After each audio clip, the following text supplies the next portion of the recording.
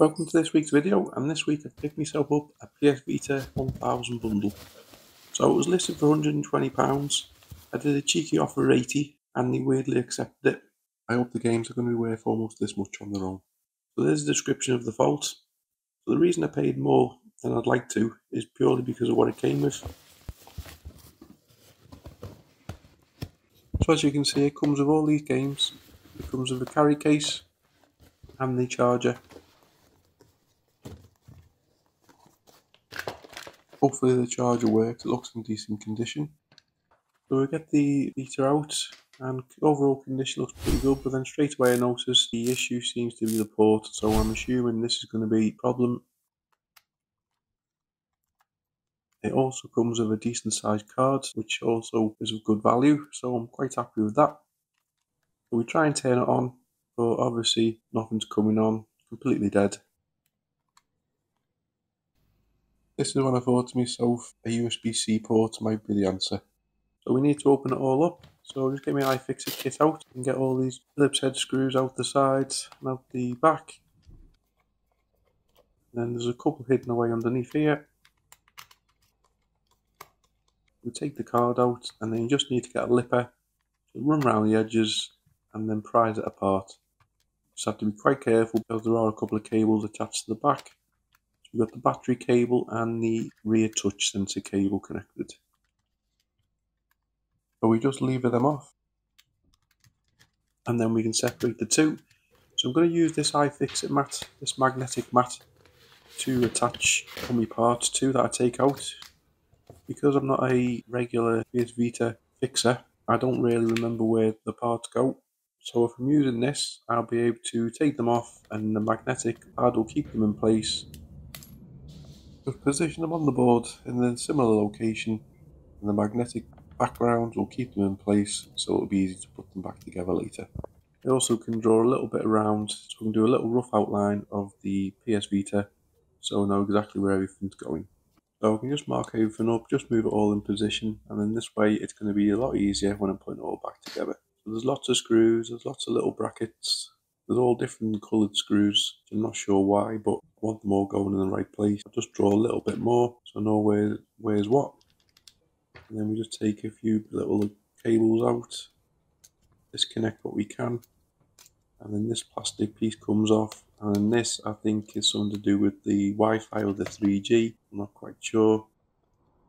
Disconnect another ribbon cable, we pop that to the sides, then I think this top cover just pops off, which it does. There's a screw there, I don't know if that needs coming out, we'll take it out.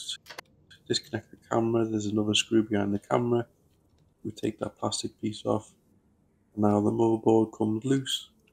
So it's attached on the back, so I'm just going to remove this side daughter board as well. I'm not sure if it needed or not.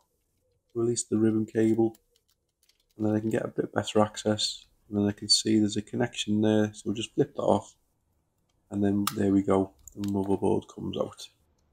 So the motherboard looks in pretty decent condition, don't see any other damage to it, so I'm hoping this is the only issue. And I'm going to start covering the plastic part and the parts around the port with Kapton tape to protect it.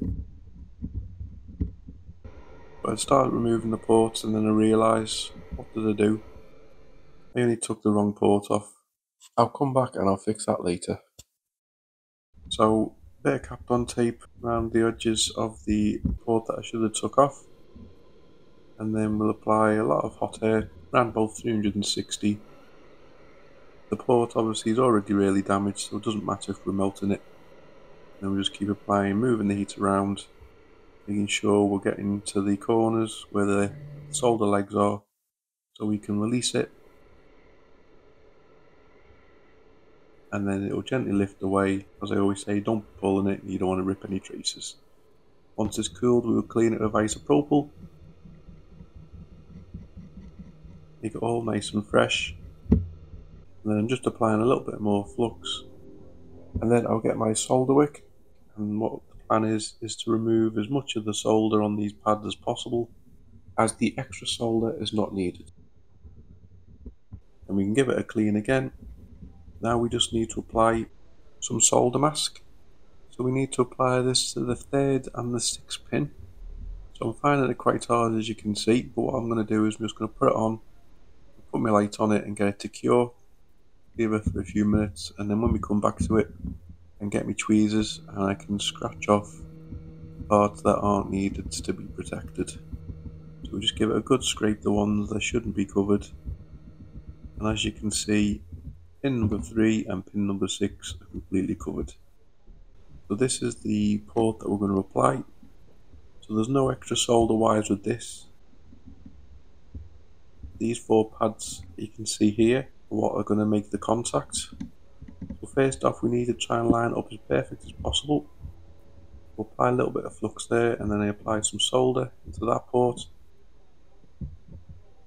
And then we do the same on the other side, line it up, make sure it's perfectly level, a little bit of flux, hold it in place, and then a little bit of solder. And then this is going to keep it nice and firm when we apply the hot air. These 2 lines, I believe, are what are going to be connecting. So I'm applying a little bit of flux underneath, and then hopefully my hot air, I'm just going to hold it on this area. I need to hold down my tweezers.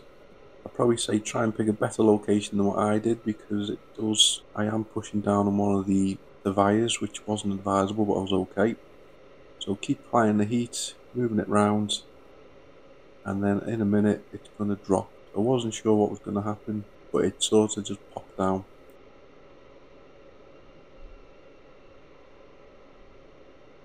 And a little replay, you can see it popping down there. And then just keep holding it, remove the heat, and then let it all cool down. And then once the solder is solidified, we can move away. We'll give it another clean with isopropyl, keep cleaning as we go. And I just get my multimeter, and then I touch on these points to see if there's continuity. I can't find any documentation to say that this is what you need to do, but I'm getting beeps on these connections, so I'm on the hopeful stage that I'm doing the right thing. So I'm going to go with it and assume that it's working okay. So I'm just applying a little bit of flux. We need to apply some solder to these grounding pads to make sure it's nice and secure and it doesn't move. So just hold it on to let the solder flow right down. Hold it nice and strong. We don't want any movement.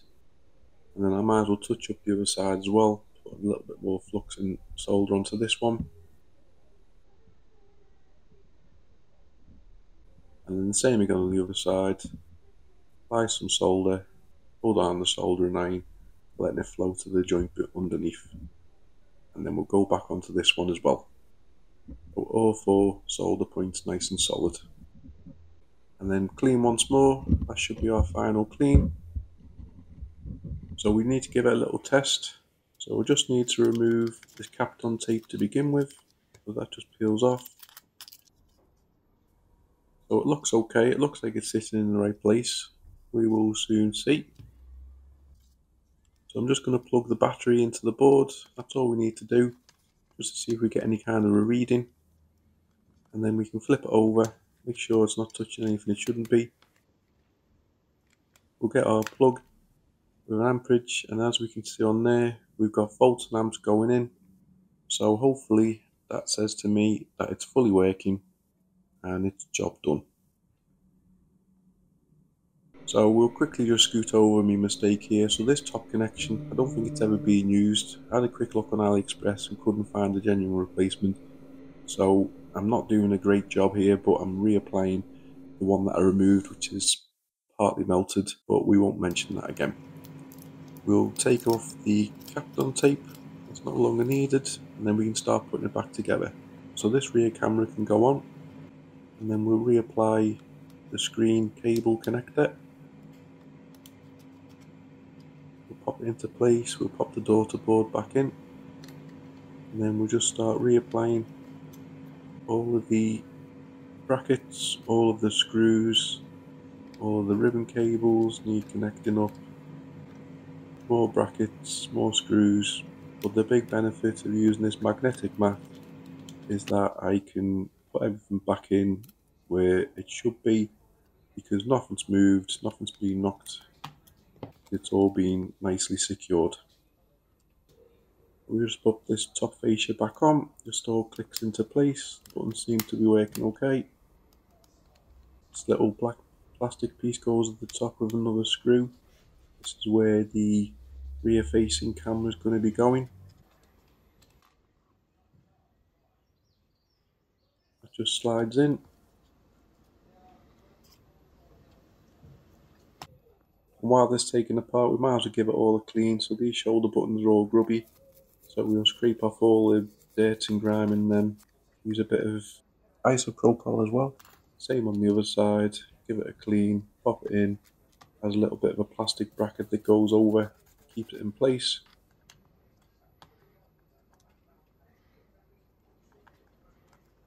And we put these top covers on as well.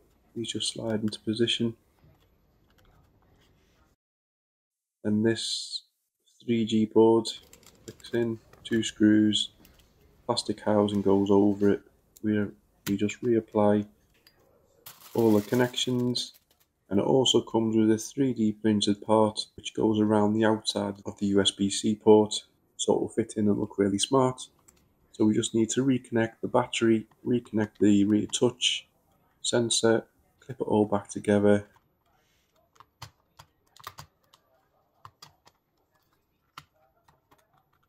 And as you can see, it already looks really good.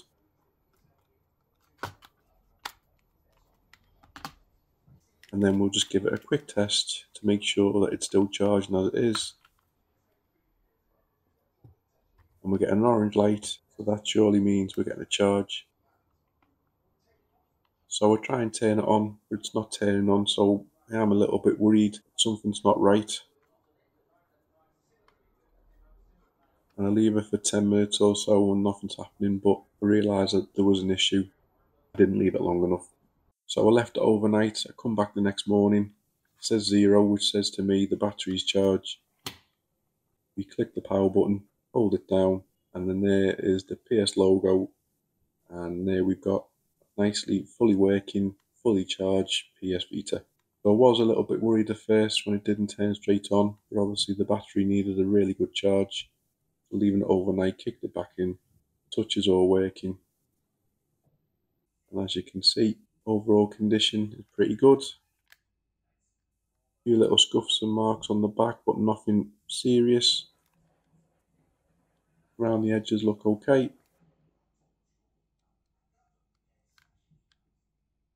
The USB-C port looks really smart with the 3D printed bracket around the edge of it, and you wouldn't really know it was total aftermarket, so they've done a really good job with that. And then here we have it, so fully working. I've given it a good test and installed a couple of games on it that it came with. It's played really well.